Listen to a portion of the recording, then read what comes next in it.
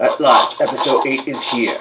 Now it's time for me to get my revenge on that little girl Ray, or whine like a little bitch to my dead grandpa.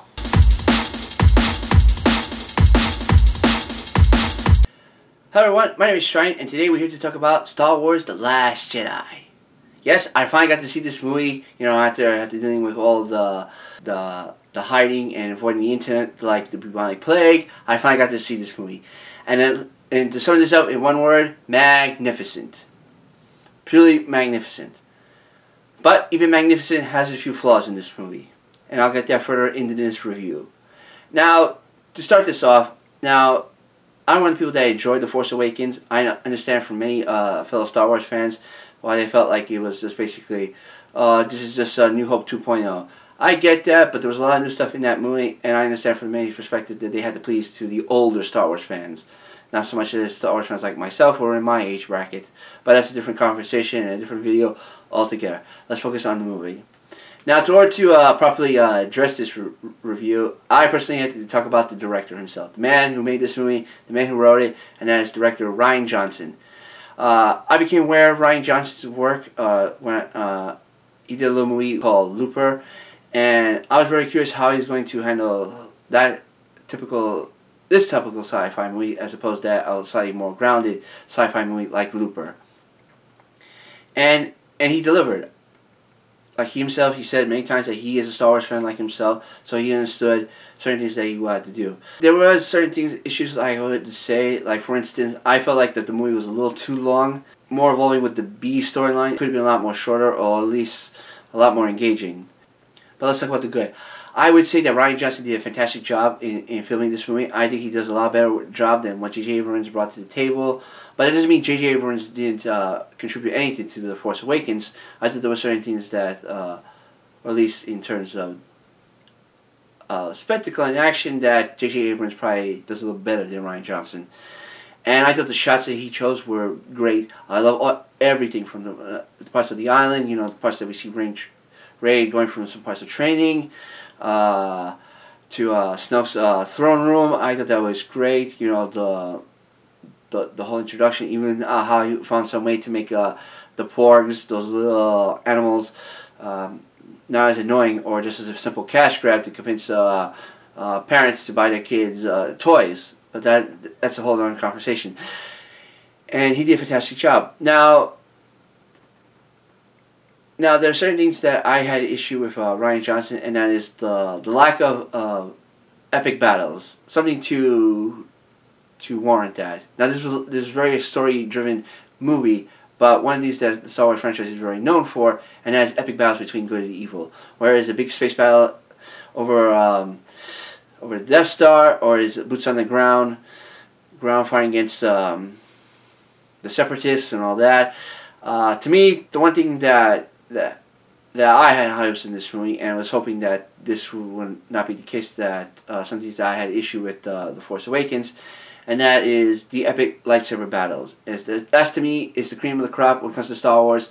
The lightsaber battles, that's what is my fancy. That's what gets me up in the morning to see a new Star Wars story to come out, and that's epic lightsaber battles.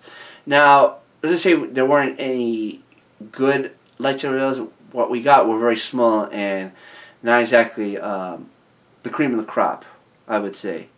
But I had to give it a lot of credit for Rian Johnson for the fact how he directed those small lightsaber battles, and they were great. He likes doing wide shots, which I prefer as well when it comes to these epic fights, and that is show off the entire landscape along with the characters. I love how he did the whole build up, the whole tension. They're about to get ready to fight, and he did a great job. Like same thing, like assuming that he probably got this knowledge from either watching old black and white samurai films, or maybe he's familiar with certain anime properties. But I could tell it was certain anime properties because I am an anime fan, and one of the things I always liked about in terms of anime is how well they do sword fights. But this is a lot more grounded. And when it comes to the lightsaber battles that we are known for instance, the biggest highlights of the prequels has always been the more flashier. We came to George Lucas in the original trilogy, they were a lot more subtle. And J.J. Abrams decided to follow more in that vein, to be a lot more subtle, less flashy. I get that, but and then Ryan Johnson decided to follow that in the suit to be a little more grounded. And granted, I would love someone to come in and do a combination of the two. You know, at moments that we see parts to be grounded, but at the same time you need to show out that these guys are pretty much superhuman compared to normal people. Like, there's no way that what's the best way to describe that? The average person could go toe to toe with a Jedi unless he or she himself is a Jedi or someone who is very familiar with the Force or is familiar with a lightsaber. But that's just me. Now, I want to talk about the characters in this movie because they weren't. Now let's start with Rey. Rey is the face of this new trilogy, depending on you ask. And I actually like Rey. I'm a fan of Rey. I know a lot of people accuse her to be a Mary Sue. In this movie, I had those feelings as well, more so than I did with The Force Awakens. But those fears were put to rest. I love that Ryan Johnson made sure that she is not some one woman all I can do everything, you know, I don't need some guy or blah blah blah. I love that, you know. I love Daisy really did a very good job to making her very fun and likable. She's very interested, more or less in a curious nature to wanting to learn. She has her own fears and doubts as well, and a lot of questions that she's been trying to discover about who she is as a person, not just her parentage or the fact that she could move objects with her mind or anything like that. And I thought that was very good. Now I move on to the guy as my new favorite character in the Star Wars franchise, or at least in this new trilogy. He's my boy, Kylo Ren. The moment they show a picture of him wearing that mask and showing that crossguard lightsaber, I knew there was something truly special with this character, just as Snoke said in trailers. And man, he was awesome. I love how conflicted he was. You know, he still feels like he's being pulled to the light side, and that I loved how fleshed out we're getting more. I can't say any more about this character because what's happened to him in this character will be a spoiler, and I don't want to give that away. But I can guarantee you that if you're a Kylo Ren fan like myself, they did not disappoint you one bit, and I cannot wait to see what they do next with him. Next, let's talk about Poe. Now, I actually like Poe. He's the fun character. He's definitely the new Han in this franchise, this new trilogy. And also he's supposed to represent me and everyone who's part of the Latino community. And he was fun. The same thing as he was in The Force Awakens. He had a great moment in the movie. I love how he's still learning as to become not just the hotshot flyboy. And I love that his interactions with Princess Leia was very good. I love that he is still learning from her. And even though he tends to do things in his own way, it's a great addition to the Star Wars lore, and I can't wait to see Poe's story go further into this trilogy. Now I want to talk about Finn and Rose. Now, to me, I like Finn. I am one of the people who defend Finn as he is a great character in his own right. To me, thought he was a total badass when he stood up to Kylo Ren in The Force Awakens. Even though I knew he was going to get his ass handed to him, but I thought he was a great character. Here it seems like he did have a great storyline as the B storyline, but I felt like his B storyline didn't amount to anything to the overall film. But I felt like there was a lot of untapped potential with him, considering that he used to be a former stormtrooper, even though he was more related to doing cleanup duty. But I felt like that his interactions with Captain Phasma could have been a lot more better. Now, Rose is a new addition to the brand new character to this movie and to the Star Wars franchise, and I thought Rose was great. You know, she's nothing special. You know, we saw her basically meet up with Finn, and eventually they team up to help the Resistance and all that, as trying to be more. And I love that her backstory to her character. I love how she's not some total badass like Rey or like that. She was just an average girl trying to do her part for the Resistance, and I thought that was great about her. Now we need to talk about the big bad of this movie, and that is Supreme Leader Snoke.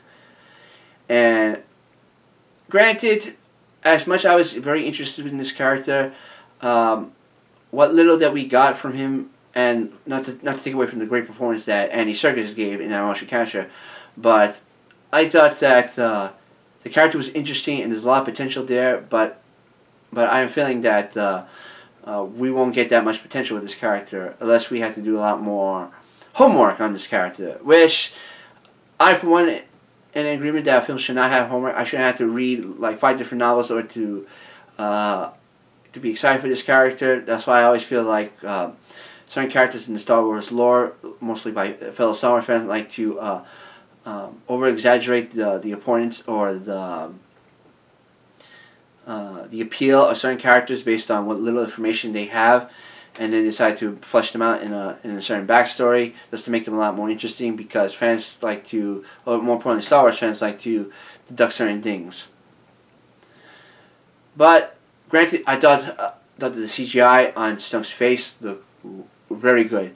It looked like a real person whose face is disfigured. I thought Andy Serkis, as I said, did a great performance. He did make that character very menacing, and I loved how he pretty much was pretty much feared from members of the First Order. So that was a very good thing, and I thought that Rian Johnson did a very good job of making that character have some sort of presence.